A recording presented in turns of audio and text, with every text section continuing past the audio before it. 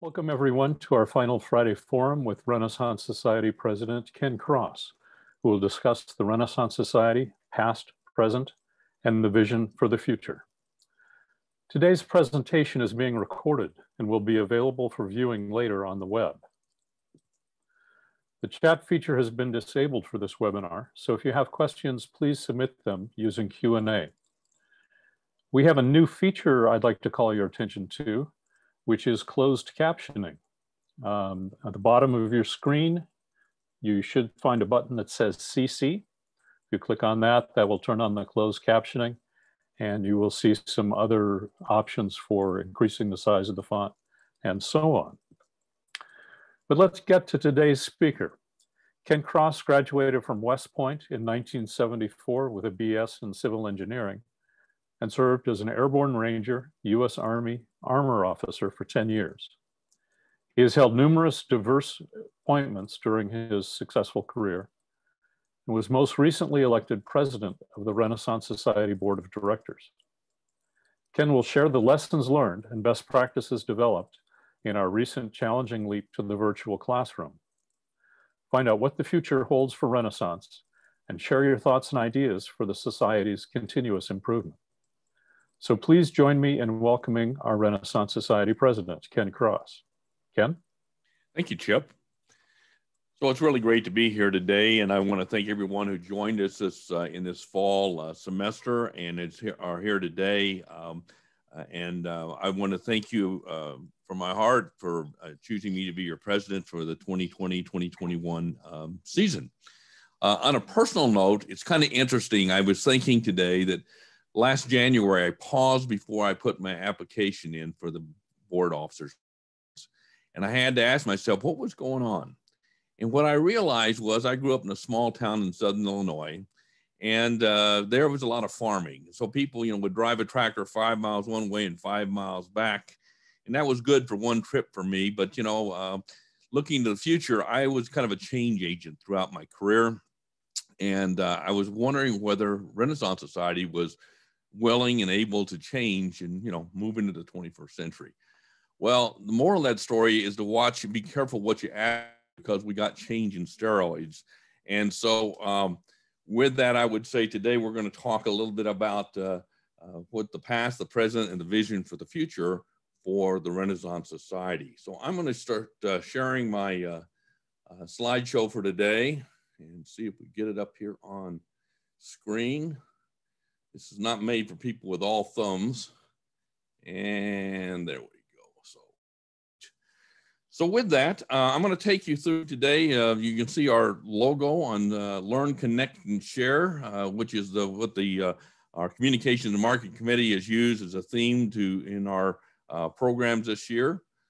And today I'm going to talk to you a little bit about the acknowledge the Renaissance Society members who've helped us adapt and transform or reinvent ourselves in the virtual classroom. I've really held off up to now highlighting any one individual or individuals over the last 8 months because it was a real team effort. But today is an opportunity to share the names and the faces of those people.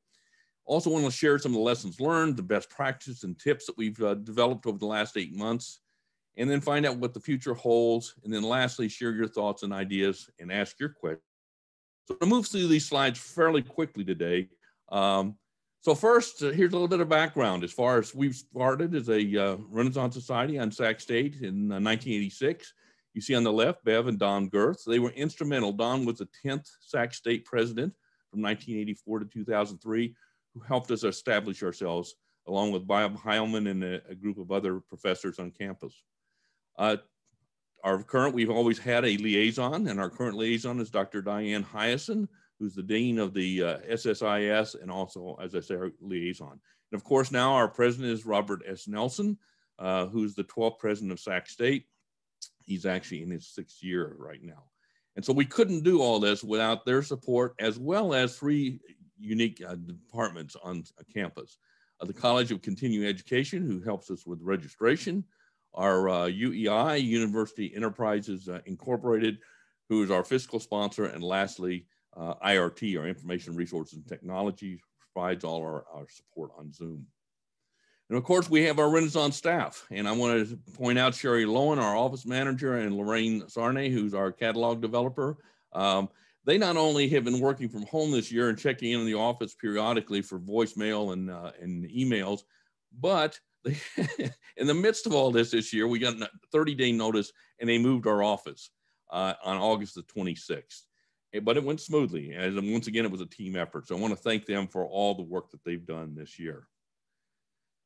So if you went back to March the 9th of 2020 on a Monday, we had our last physical face-to-face board meeting. And one of our members at large, Jeff Rubin, invited Dr. Glenna Trochet, who's the former Sacramento County health officer for 12 years and also a Renaissance member, to come and talk to us that day. So here we were sitting in a small boardroom, shoulder to shoulder, didn't know anything about COVID, and Glenna proceeded to start talking about COVID-19. I have never seen a group of people's eyes get so big, and it got so silent you could literally hear a pin drop in the room. And so that day we unanimously decided that we were going to shut down operations for several weeks until everything sorted out. And ultimately, the campus led the way. That we were shut down on campus, not only for the rest of the spring, but the summer, the fall, and we're going to be shut down for next spring also. So from that, we moved forward. And one of the things our former president, David Abelson, did is he tasked our committee chairs to form 4 working groups. One was programs, second membership, technology, and finance and administration. And so we actually had our first Zoom meeting as a Renaissance on the 21st of March on a Saturday. It was about an hour long. It was one of the most exciting and invigorating calls that I've had. I was just counting today. I'm up to now approaching 300. I think I'm at right now, I get a joke out of this, get a good time out of this. This is my 294th Renaissance Society Zoom call. But this was one of the most exciting ones I've been on, because we were really plotting and planning and saying, okay, what are we going to do as we move forward for the future? Of course, one of the groups most impacted, I would say, in Renaissance was our 19th Amendment Centennial celebration. They had a great program in January 2020, a conversation with author Dr. Joanna Newman, with over 300 people attending. In addition, between the fall and the spring semester, there were 51 seminars and presentations that either discussed the suffragist movement or issues related to women. And so this was actually the first multi-year focused theme in Renaissance Society's history. And so the ladies actually have a proposal they're going to bring to the board meeting in January to have an extension on our ad hoc committee into June, so they can, have a few more programs that got interrupted as they started this semester. One of the other things that we did was we had a group formed, a working group called the Continuous Improvement Working Group. And this was under the chairpersonship of Minicucci. And they designed, Muffy Frank initially designed an all-member survey, and then Kathy and the team executed that, and Kathy did the analysis on it. From that survey, we really wanted to see where we stood, because nobody knew if anybody would even be willing to go on to Zoom. And so out of the survey, we had 591 responses, which is the highest we've ever had. Over 28% of our Renaissance members responded. They said they were, a majority said they were willing to take online classes. They realized that they needed support, and they were willing to take classes on days other than just Friday. And they told us the preferred different kind of class formats that they enjoyed. So we got a number of member comments. The one thing that came through loud and clear was that the members really missed social interaction and couldn't wait to get back on campus. So here's what they actually said as far as online classes.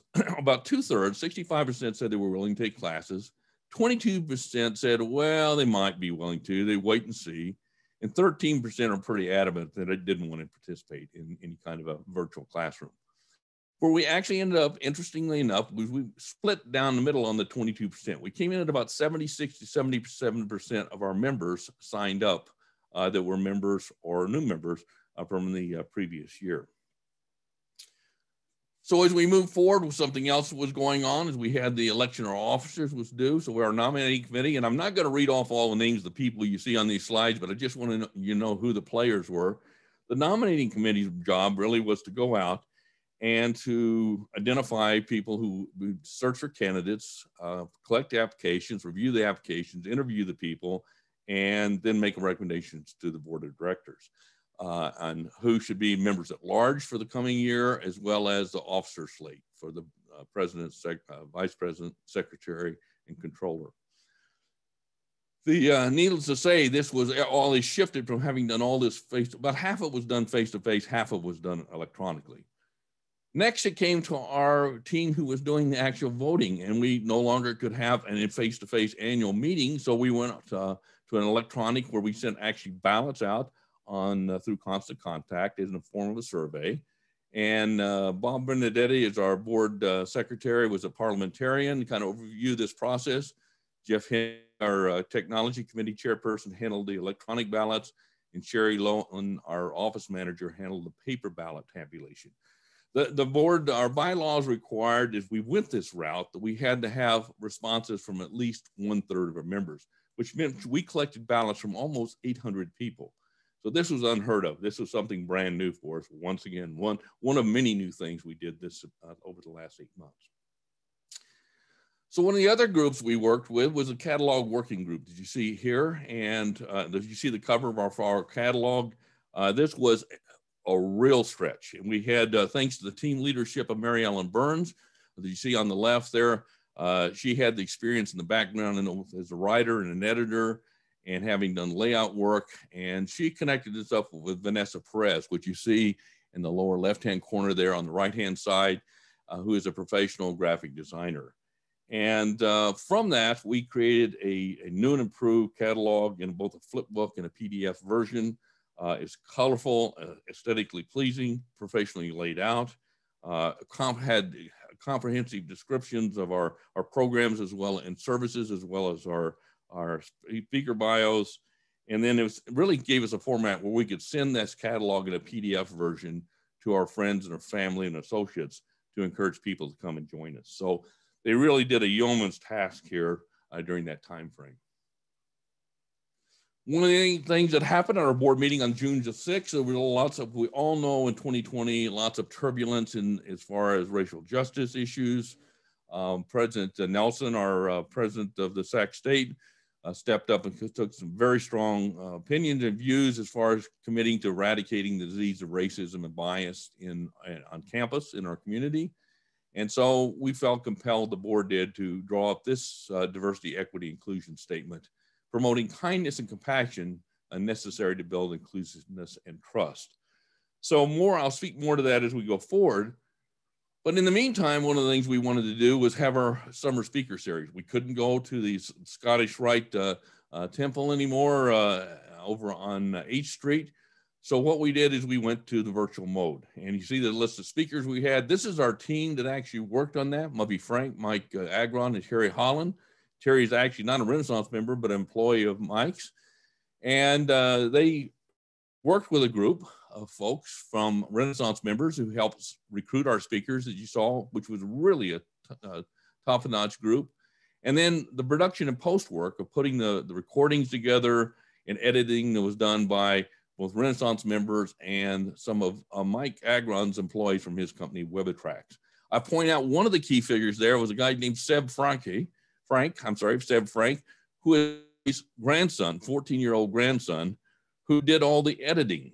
And he did a superb job. And we just want to thank him and Ed Grundman and Terry Holland from Mike's team, as well as all those folks that put that together for the Friday Summer Speaker Series. In addition, we had a number of Monday Summer Speaker Series. Now, the Friday was open to the public. What we were really trying to do is recruiting. We had more people sign up. Typically in the summer, we would have at Scottish Rite 200 to 250 people. We had over 13, close to 1,400 people who had individually unduplicated members who signed up for that Friday series. And that we were really using as to educate our members on Zoom and also for recruiting purposes. On the Monday Speaker Series, we had our own internal seminar leaders, 6 of them in July and August that presented. And Sarah Ryan Roberts and Jeff Hindy and Marianne Kyle managed that program. We were trying to once again train our internal members only on Zoom, as well as help our seminar leaders adjust to the new venue. And from that, we created a series, the summer series portal, which is still up today. If you look on our website, and this is great for recruiting purposes. If you want to send your friends who've thought about coming to Renaissance, the link to that on the website, it really shows the quality and class of our presentations. So out of that came a Zoom tech team, and these folks are the ones who actually started to do all the training for our seminar leaders and our technical hosts. So between Sarah, Jeff, Marion, and Mike, they did Zoom training, they did technical host surveys, we did the online learning resources on the website that you could tap into. Sarah created a Zoom tips and techniques Friday weekly message out to the technical hosts. We had drop-in training that between Sarah and Marion and Mike that they have been conducting, called the Thugs. I got a little worried when I first heard this, but they actually stand for the Technical Host Users Group Monday meetings. And so the Thugs would meet on Monday amongst themselves, amongst technical hosts, and share some of the things they've been learning. So this was so good, our training was so good, we actually had a request from Ollie at UC Davis if they could sit in on our training and also use our materials. And we said, sure, just as long, I told them, I said, as long as you, and they agreed, the team agreed, as long as you give credit to our team, you know, for all the work they've done. But we shared that with others. Now, I really have thought about this for the last couple of months of how I was going to recognize all the program leaders and technical hosts. There's not enough room. You figure we had 125 programs, seminars, presentations, and SIGs, which stands for Shared Interest Groups. Those leaders, 125 of them, plus another 80 plus technical hosts. And together, this 200 plus people are the backbone of our lifelong learning program. This is really a team effort with equally important roles. So their photos won't fit on the page here if I put them all on, if I could even gather them all. I don't know if I could do that, but I just want them to know that this whole program would have been for naught if we hadn't had people that took the risk, men and women who took the risk and said, okay, I'll try this Zoom thing. And then we put out a survey, actually Jeff Hindy did, looking for technical hosts. We had over 90 people who actually replied to that survey and said, well, I'll give this a try.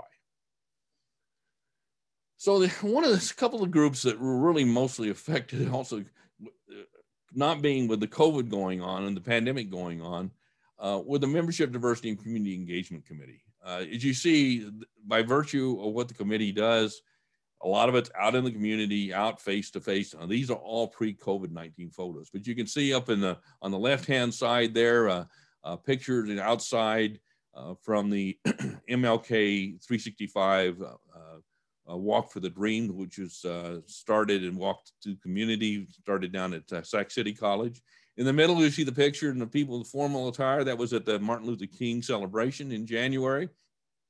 On the right-hand side, you see a bunch of people around the table. Those are people, some of our members that were putting together packets, member packets last fall in 2019 semester.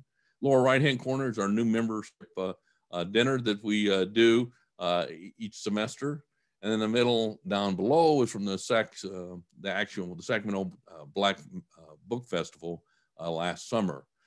Needless to say, all those events for this year have been canceled, but our members continue to do their part. In addition, we have our ambassadors, and you can see in this picture, once again, they've kind of gotten shut down because they can't go out face to face, but on the left-hand side, you see us at a table, staffing a table at the Eschaton Walk This Way quarterly program they have. The women in the yellow vests were our tour guides at our last Renaissance Society orientation rendezvous. They took the people out on campus tours. And then the two pictures on the left in the center and the bottom of the slide is the first training session we had in February 2019 for the ambassadors. And so these are the folks that go out and have tabling events and speaking events to be able to spread the word about the Renaissance Society.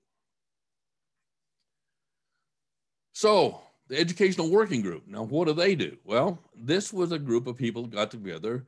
The majority of those folks have all, as you see here, have spent time as educators, professional educators at elementary, high school, community college, and university level.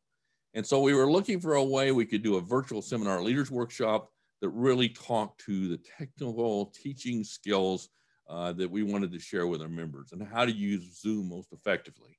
And so we did that in August on the 7th and the 21st on a Fridays. We actually had 2 sessions compared to in the past, it's only been 1 morning session. And I just want to think they did a great job really of bringing us into the virtual classroom for this fall. And these are all the folks on the program committee. And these are the folks that, you know, semester in, semester out, that go out, co-chaired by Cindy Zuconic and Alan Keon. And these are the folks who look for our seminar leaders and our presenters and our shared interest groups and work together to find those and to mentor and to coach those programs to bring them to fruition each semester. One of the other things we had this year was our virtual orientation and rendezvous, which traditionally had been held at the ballrooms at the University Union. Couldn't do that this year. So what we did is did a 90-minute virtual orientation broken into 3 30-minute sections. The first was a member orientation, followed by the moderated rendezvous panel where we answered questions for both new and existing members. And then the last 30 minutes was presentations by volunteer organizations looking for our members to help them and serve on the campus and the community. We had over 175 people turn out, and it was not only just new members, but existing members. And it was a really great program, numerous really positive responses back from all our members. And then a forum committee. Of course, they had to, you know, here we were going. We'd always been on either in Del Norte 1004, or we've been over at the University Union. Neither of those facilities were open this time. So this team was responsible for going out and recruiting these speakers. And the lineup for the speakers this fall was the best that I've seen in the 2 years I've been on the committee. They not only recruit them, they market them, and they did this coaching. And one of the arms of this, Chris Smith and our group of technical hosts had to coach the speakers each week. They got together 1 or twice with the speakers ahead of time, me included, to coach us and make sure we were ready to present.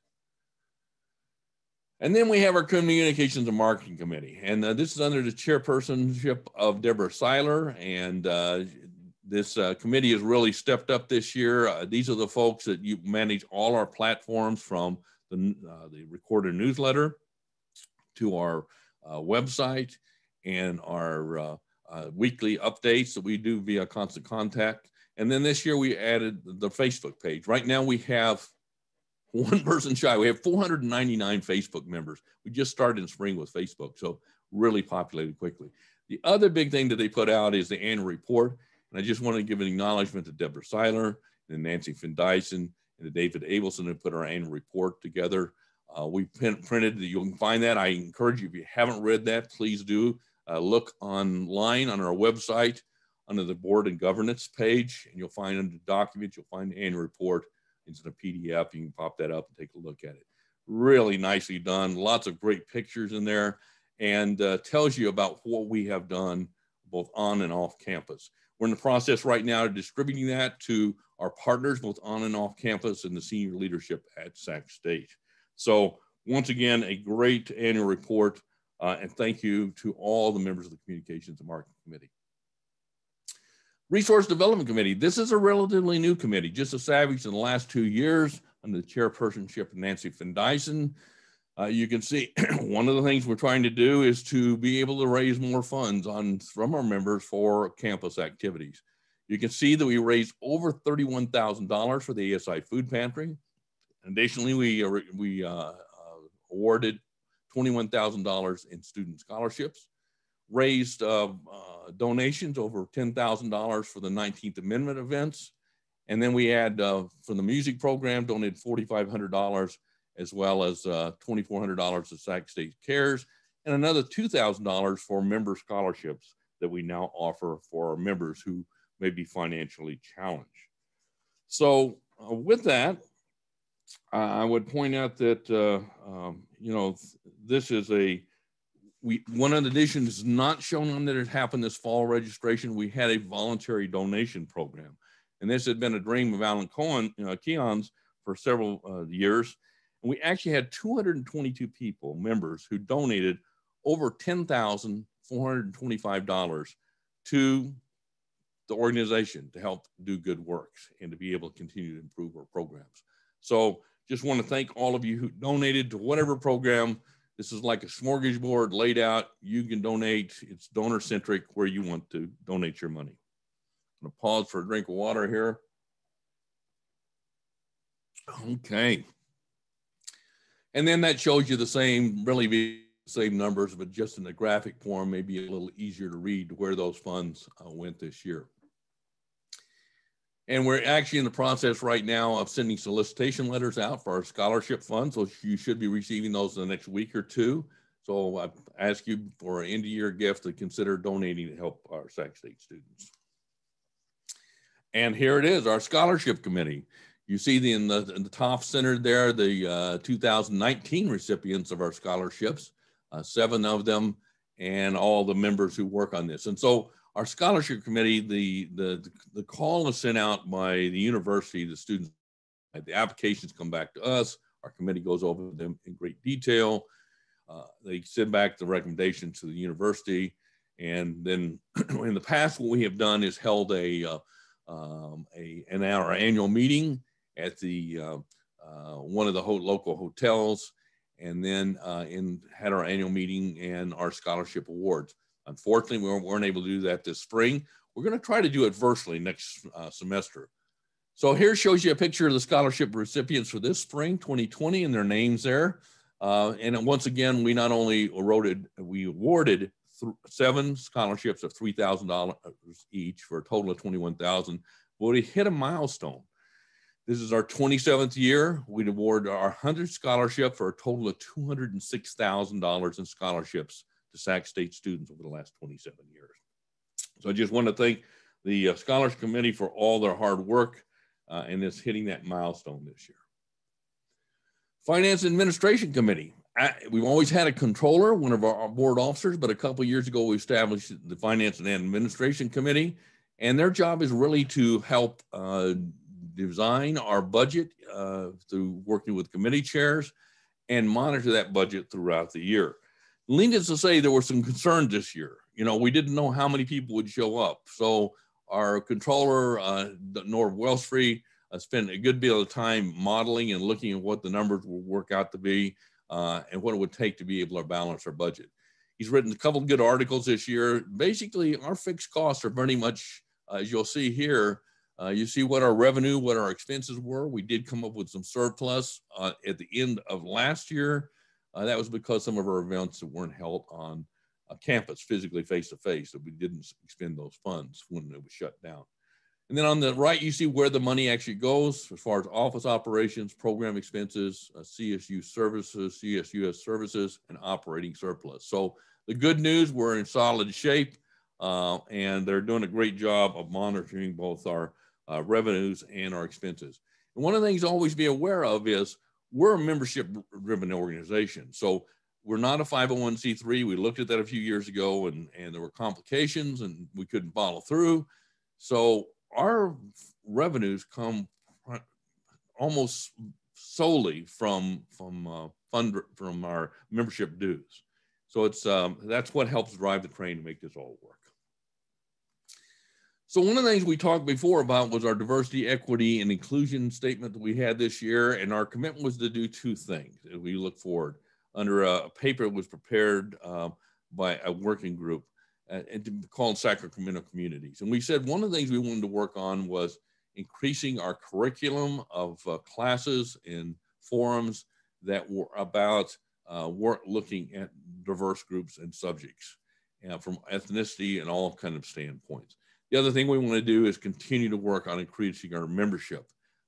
So here I would just point out to you in the spring, these are the 5 of the forums. I'm not going to read them to you, but you can see the diversity of the topics that will be presented this spring.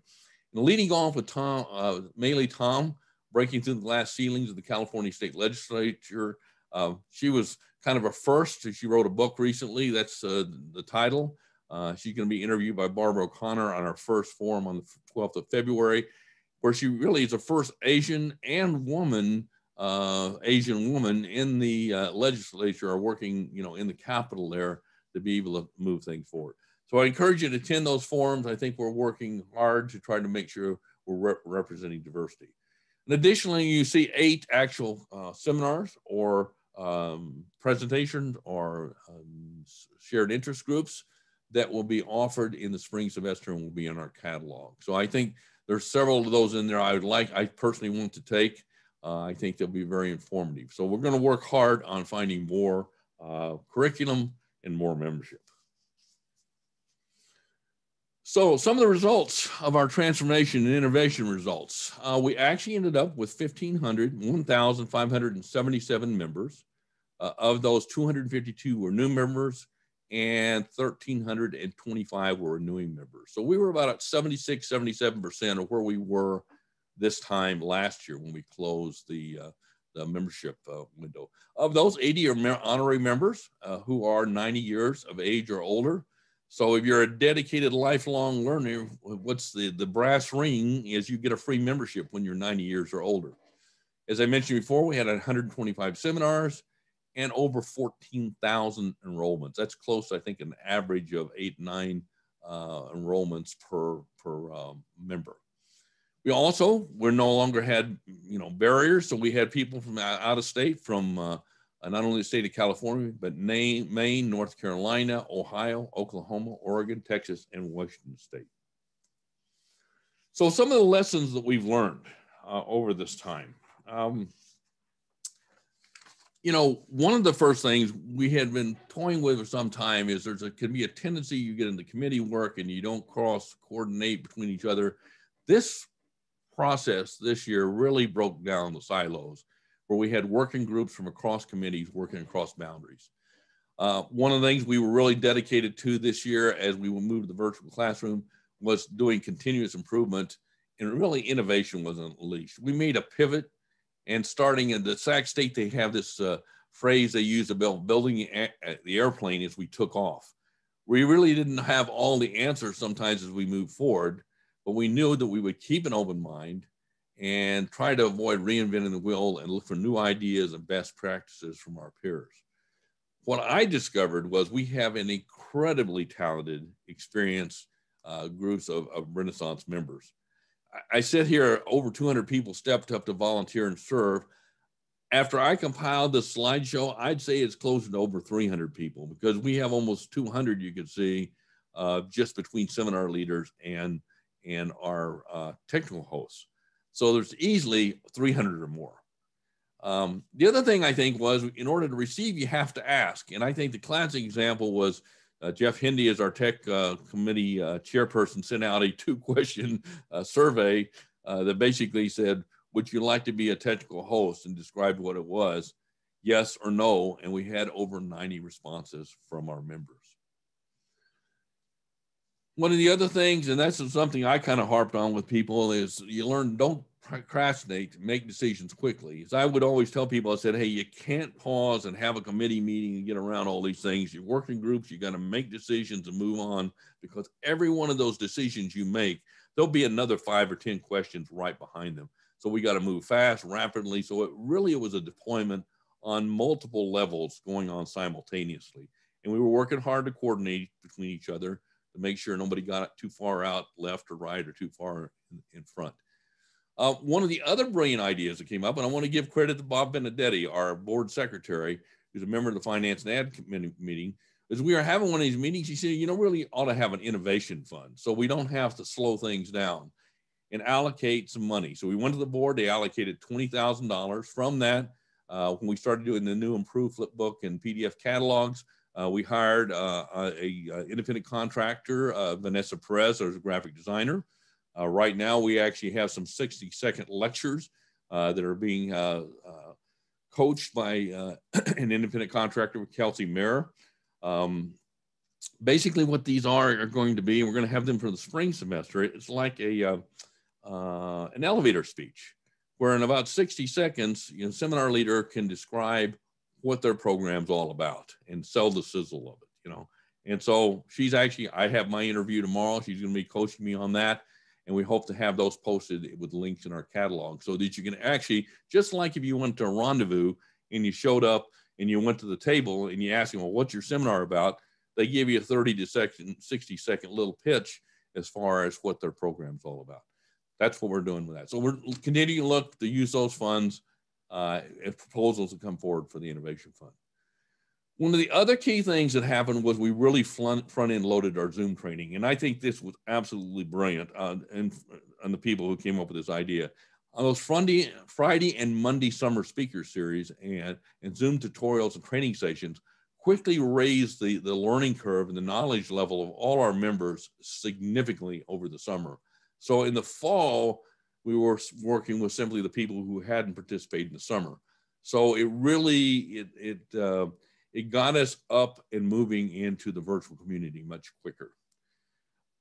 I would be wrong if I didn't acknowledge the state, Sac State support. Information Resources Technology, and the college community education, continuing education, CCE, and the UEI helped us just over the top this year. They had their own plates full, needless to say, with serving 31,000 students this year, but they stepped up the plate and helped us. One of the things we've tried to do is capture our institutional memory as we develop these new practices and procedures and put those into part of our working process. And then once again, other thing is we talked about is sharing our knowledge. You know, Ollie at UC Davis came to us and said, hey, we've seen your material. It really looks great. I said, would you like to use it? Would you like to go to the training? They said, sure. So they came in and participated in our training, and we're very, very appreciative of that. We've also had approaches from other groups. So with that, I know the board members are laughing right now because this is a book that I picked up about 12, I think it was, maybe farther back, maybe 15 years ago when I worked at Habitat for Humanity. I came across this monogram called Good to Great in Social Sectors. It's by Jim Collins. He wrote a business professor out of Stanford who's written a number of business books, but he kept getting the question, you know, from nonprofits and social sector organizations said, okay, I understand when the profit's involved, but what about when there's not profit involved? How do you use these standards of being great? And so he created this little 35-page monogram. It's one of the best books I've read in the last 20 years, really talking about how, like us we're not a nonprofit, it's a social group, educational group, how we can improve ourselves. My point is, if you read this monogram, what you have seen we've been doing over the last 8 months is what he talks about in the book. So the spring semester, this was an announcement that President Robert Nelson made on September 10th, 2020. I'm not going to read it to you, but basically announced that we will be, once again in spring 2021, will be another virtual semester. I highlighted in yellow here, I think the most key thing is health and safety continue to be our top priority. And while the decision will not be popular with everyone, I believe it's the right choice to keep your campus and our community safe. And I can tell you the board has addressed this on several occasions, both in March and recently in one of our last board meetings, that we're all adults and we can make decisions. But from the standpoint of we want to follow a policy that protects our members. And so we're going to continue to follow Sac State's lead as we move forward with the virtual classrooms. So some of the advantages of the virtual Zoom classroom. One of the things we found that members really liked was the fact that we offered programs Monday through Friday so they could take more classes. As you can see, enrollments went up to over 14,000 this semester. One of the great things, no geographical barriers, don't matter where you live, in California, in the United States, overseas. You know, if you've got a computer and a camera and a mic, you can connect up. We're no longer limited by classroom size or availability. You know, that's been challenging in recent years as we've grown. You don't have to commute to campus and do rush hour traffic. You know, there are some people that never came to the forum. Why? Because they had rush hour traffic and didn't want to have to fight through that. And then unlimited parking. As much parking as you have outside your house and seats in your home, right? And then it's improving accessibility. This is one of the comments. People who have hearing, mobility issues, even sight issues, that Zoom gives much more flexibility. As you see today, there's this captioning that just came online as a new feature on Zoom that's really accurate, very quick, and very, let's say, very accurate. And then the other thing that people really like this year, our members have liked, is Zoom recordings. They can be archived, and they have transcribed audio. So if you have a time conflict, an appointment, a doctor's appointment, and you couldn't make it to class, you could still follow the recordings. So where are we going forward in future in 2021? And the question I've been asked more times than anything else is, when will students return to Sac State? Well, it's a two-parter, and we really don't know. We know that we'll be virtual in the spring. I anticipate sometime in May, they'll have to make the decision for next fall because they have to have lead time. This year, they made it the middle of, I think, the 12th of May or something like that. It was just this year. And then the other question is, follow on, will Renaissance Society go back to programs 1 day per week on Fridays on the Sac State campus? Once again, we do not know that. It all comes down to physical classroom allocation, and that's controlled by Sac State Space Management, who's been very good to us over the years. But the reality is, first priority is going to go to Sac State students, as it should be, you know, because they're the students and their parents are paying for their education, and public funds are being spent to support the CSU system. So they have first priority. What we do know is that our members really miss the opportunity for social interaction and meeting face-to-face. So they want to get back on campus. We members do want to have the opportunity to take more seminars. You know, in the past, people would have a long list of seminars they wanted to take. They could have one in the morning on Friday and one in the afternoon, maybe something at lunchtime. You know, I think there's both from members who attend classes as well as seminar leaders that have grown to like Zoom. They still want the social interaction, but I think what we're looking at is some combination of physical classrooms and virtual classrooms that gives members more options and choice. As I mentioned earlier, the forum attendance is higher than it's ever been in the past because, you know, people that couldn't attend in the past because of commuting or rush hour traffic don't have those impediments anymore. So the best guess that I can tell you right now is that we're looking at some kind of hybrid program. For members, students, and seminar leaders are really increasingly interested in continuing to have both. So you have options to choose whether you come on campus on Friday, Monday through Thursday on Zoom, or do both. So that's going to be one of our, as we come back to a physical classroom, we're going to have to sort out that whole process. One thing I don't have on this slide that just came up in discussions this week was one of the things that that I'm kind of excited about doing is cranking up our long-range strategic planning group once again. And it's now an ad hoc committee that, or a working group. And to take a look at this hybrid approach and how we're going to, what Renaissance Society will look like in the future. Just know that there are over 400 lifelong learning organizations nationwide.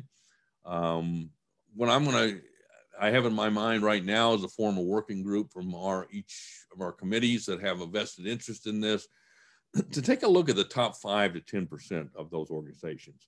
I'm a big believer in not reinventing the wheel, you know, and making that, you know, if somebody's got a good idea, you know, give them credit, polish it up a little bit and adapt it to your own setting. So what I'd like to do is look at the best lessons learned, best practices, tips from other organizations, and focus in out of that 400, the ones that are similar to us.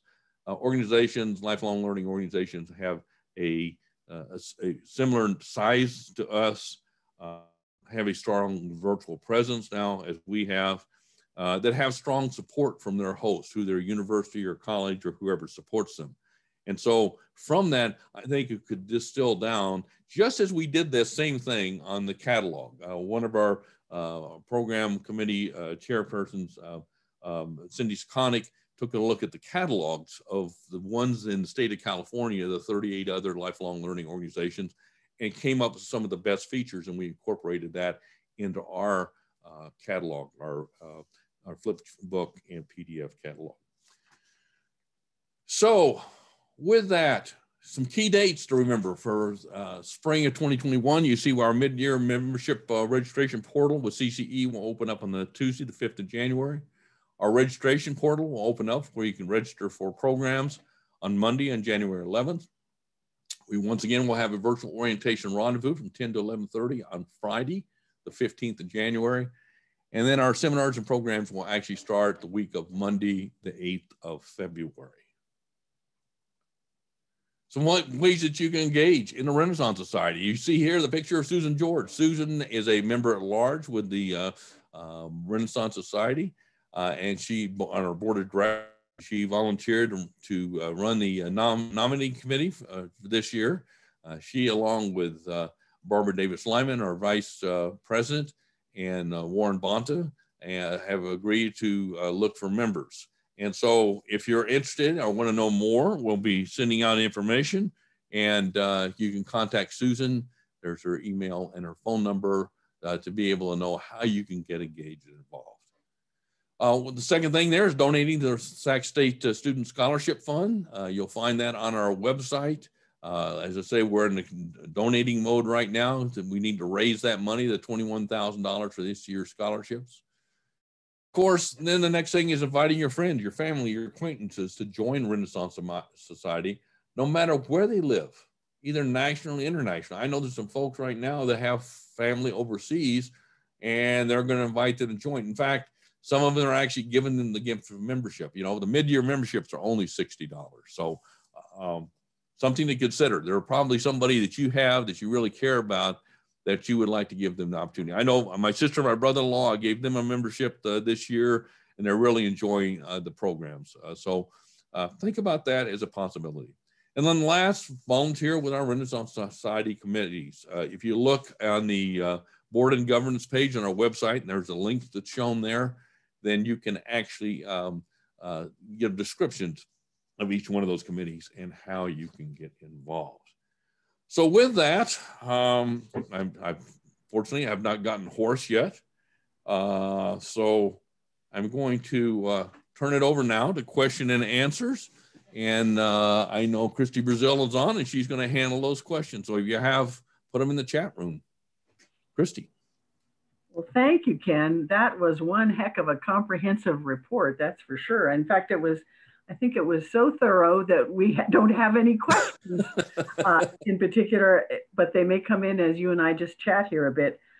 I'd like to just acknowledge, Ken, that I think your stellar leadership over this last year has really been significant for all of us to be able to continue to be motivated and be agile and do the pivoting that you talked about doing. And it's made me very proud to be participating in a lot of these different planning groups and organizing functions that we have such a great group of professional and dedicated and passionate people that have made Renaissance so much more successful than I think it might have been otherwise, given these challenging times. But kudos to you. I mean, you have over almost, would you say, 300 Zoom meetings you've hung out at? Goodness gracious. I don't think there was a single committee meeting that I was on that you weren't just kind of taking copious notes in the background and not necessarily offering a whole bunch of input, but you were definitely in attendance and participating. And I think that energy has wafted over to all of us. So thank you so much for all of that. I'm going to ask you a question that I know gets asked a lot of us on the board. And you kind of covered it, but people have a tendency to say, how come you can't reduce the price of Renaissance since we're not meeting on campus anymore? And that seems to be something we just need to continue to re-educate people about. Can you talk about that for a bit? Yeah, thank you for asking that, because that's a common question I get. And I know when we shut down in the spring, there were people that said, well, we only got 40% of our classes. Can we get a rebate? And we just didn't make a decision. Norfolk Wellstreet, who was our incoming controller, ran the numbers in great detail and started projecting what our membership was going to be. And he wrote a couple of really great articles that have been in the Recorder newsletter describing our budget, because that's one of the problems that most people, me included, until I became a member at large and sat in board meetings, I didn't appreciate how the budget worked.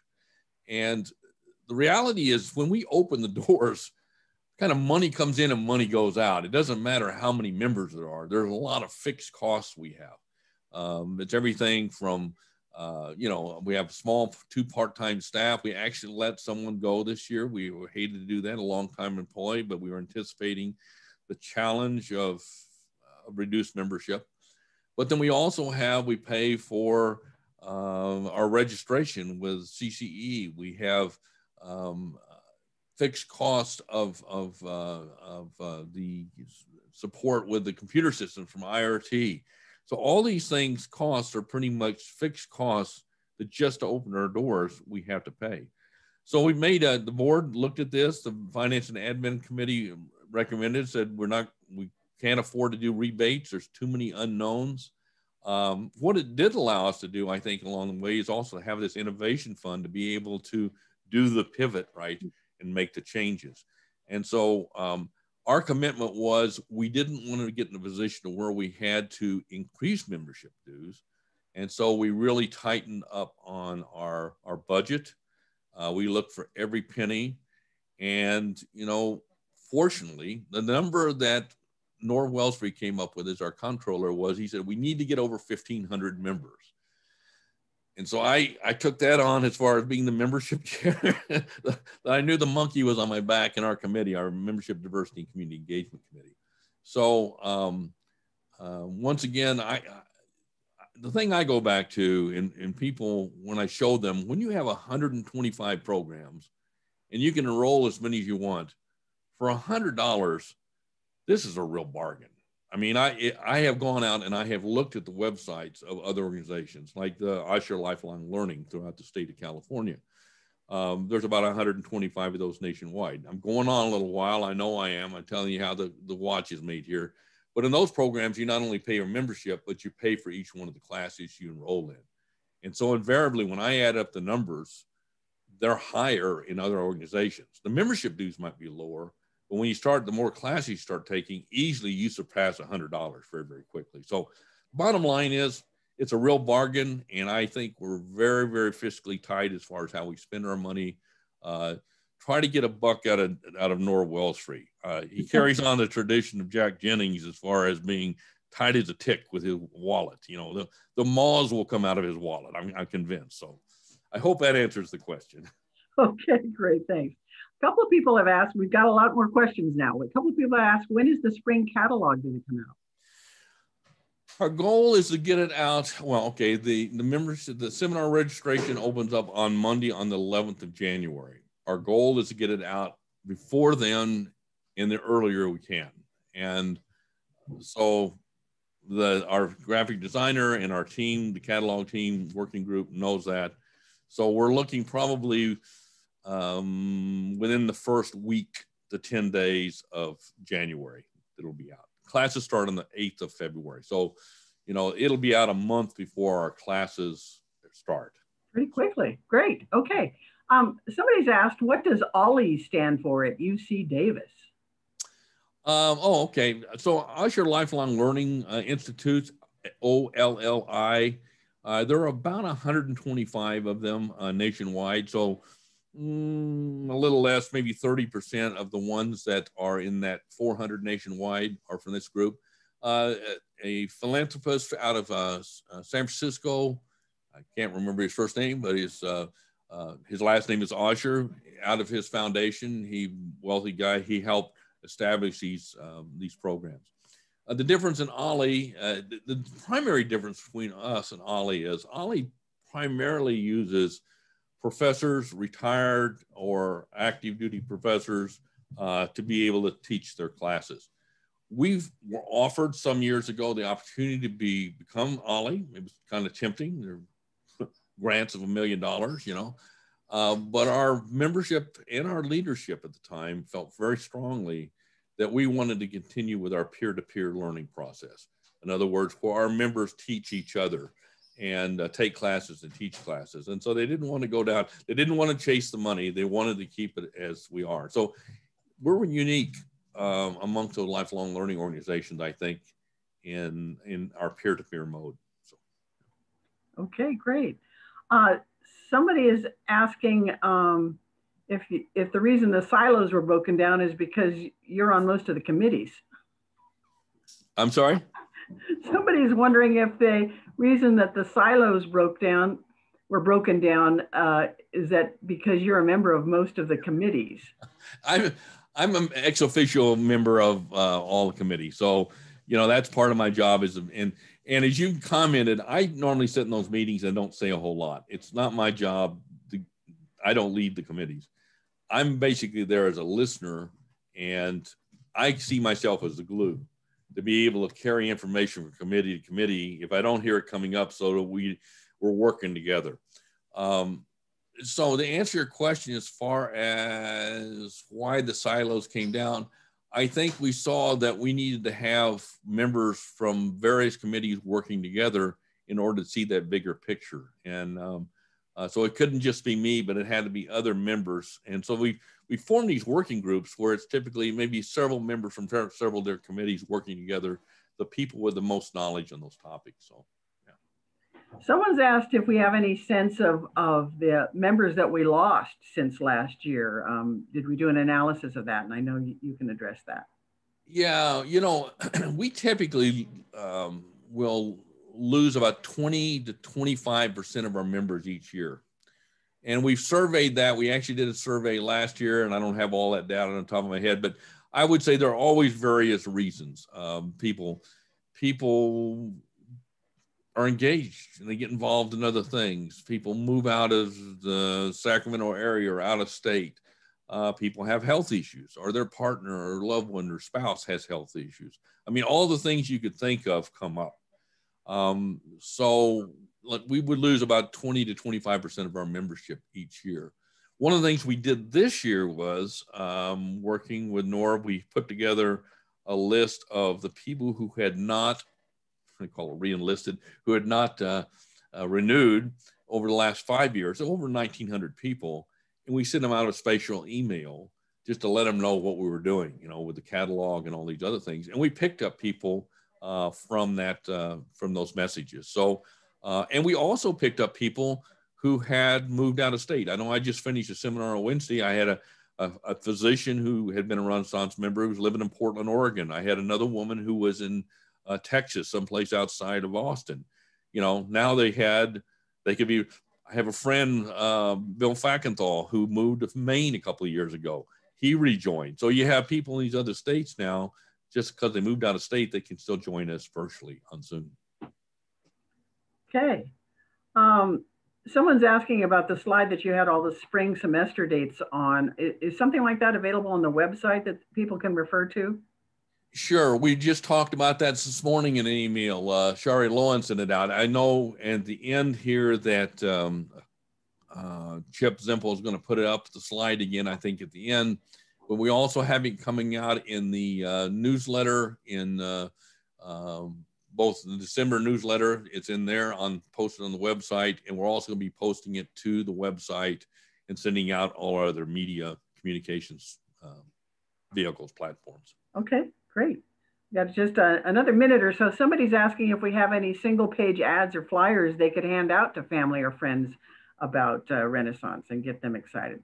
You know, that's a really good idea. We have had one in the past. We probably need to redo one.